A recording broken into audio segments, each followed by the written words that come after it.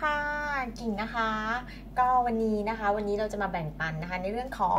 น้ำผักผลไม้นะคะอย่างที่เราทราบกันดีนะคะว่าก็คือน้ำผักผลไม้หลักๆก็จะมี2ประเภทเนาะก็คือเป็นใช้วิธีการปั่นแยกกากนะคะก็คือ squeeze เนาะปั่นแยกกากกับแบบที่2ก็คือเป็นเหมือนปั่นทั้งหมดเลยนะคะก็คือเป็นน้ำผักผลไม้ปั่นใช้เครื่องเป็นเหมือนสมูทตี้หรือว่าเบรนเดอร์ธรรมดานะคะวันนี้เนี่ยที่อยู่ในมือกิ่งนะคะเป็นแบบเบรนเดอร์นะคะก็คือปั่นเป็น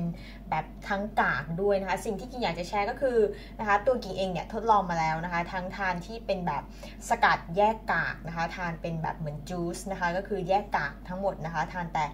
น้ำเฉยๆเนาะแล้วก็แบบปั่นผสมรวมนะคะก็คือจริงๆแล้วเนี่ยอยากจะบอกว่าแบบนี้ดีกว่านะคะแบบที่กากมีกากด้วยดีกว่านะคะโดยใช้เบรนเดอร์นะคะเพราะว่าอะไรคะสาเหตุคือ1นะคะ1เราได้กากใยอาหารด้วยนะคะซึ่งแน่นอนว่าก็จะมีประโยชน์นะคะกับคนที่มีปัญหาเรื่องของระบบขับถ่ายนะคะตัวนี้เนี่ยช่วยได้มากนะคะอย่างคนที่บ้านกิ่งเองเนี่ย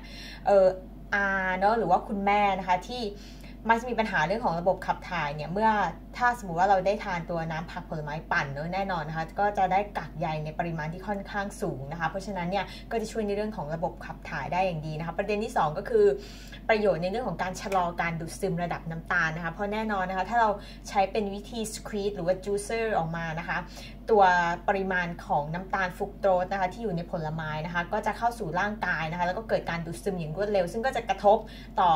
การแกว่งนะคะของตัวอินซูลินในเลือดนะคะเพราะฉะนั้นเนี่ยก็จะไม่ค่อยดีนะคะการที่ปั่นเป็นรูปที่มีกากอยู่ด้วยนะคะตัวกากเนี่ยจะช่วยในเรื่องของการชะลอการดูดซึมน้ำตาลได้นะคะเพราะฉะนั้นเนี่ยก็จะมีประโยชน์แล้วก็ดีต่อร่างกายมากกว่าการที่เป็นน้ำออกมานะคะที่สำคัญก็คือปั่นแล้วเนี่ยต้องรีบทานเลยนะคะวันนี้เนี่ยในขวดของกิ่งมีอะไรบ้างนะคะก็เรียกว่าขุดอะไรออกจากตู้เย็นมาได้นะคะก็ใส่ไปหมดเลยหัวใจที่สำคัญที่กิ่งอยากแนะนำก็คือ1ก็คือถ้าทำได้คือให้เน้นผักให้มากกว่าผลไม้เพราะแน่นอนว่าใครที่กำลังลดน้ำหนักหรือเป็นห่วงนะคะควบคุมระดับน้ำตาลนะคะในผลไม้มีน้ำตาลเยอะมากนะคะเพราะฉะนั้นนะคะเน้นผักให้มากกว่าผลไม้นะคะในนี้ของกิ่งนะคะก็จะมีทั้งแครอทนะคะมีมะเขือเทศนะคะแล้วก็ผลไม้นี่ก็จะมีหลากหลายนะคะไม่ว่าจะเป็นกล้วยน้ำว้ากล้วยหอมนะคะที่สำคัญเนี่ยที่อยากให้อีกไอเดียหนึ่งก็คือ